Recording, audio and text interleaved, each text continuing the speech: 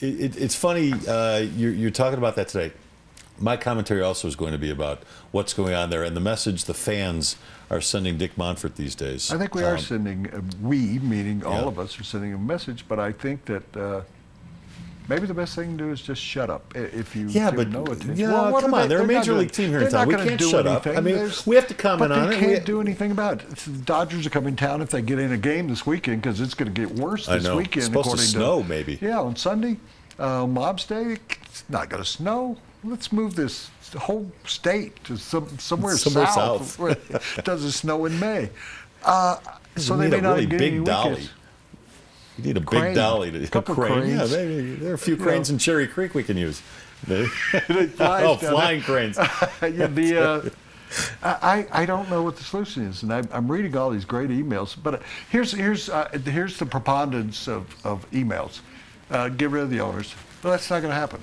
And B, get more pitching. Well, that's not the solution I'm looking for. I'm looking for how do we cause that to happen? Yeah. Either that the Monfort sell. You can't embarrass them. You can't embarrass them to get out of the business. They're going to leave it to their family. And you can't. I don't think he's embarrassable.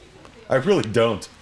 I mean, even after all those emails that he sent out to fans and all the backlash, it took Major League Baseball to say to him, stop sending the emails. You're making an ass of yourself. He didn't even realize it then. I don't get it.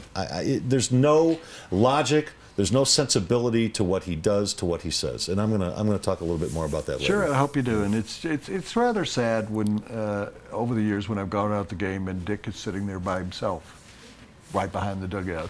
That really kind of shows you. But I also think people show him respect. They don't go, yeah, you're an idiot or anything like that. Yeah. Okay. Shall we go to the news update? Yeah, after we tell everybody that this portion of the show brought to you by John Elway Cadillac, Colorado's #1 Cadillac dealer. When you go to buy a car, what do you really want? You probably want a lot of cars to choose from. And you want the dealership's best price. Not some starting price or target price, the best price. And you want it immediately, not after hours of negotiating. And you want a salesperson who doesn't get paid more if you spend more. Because, well, you don't want to spend more. Well, you're in luck. John Elway wants all of those things too. Better yet, John Elway wants you to have all of those things too. Come see us or click on elwaydealers.com.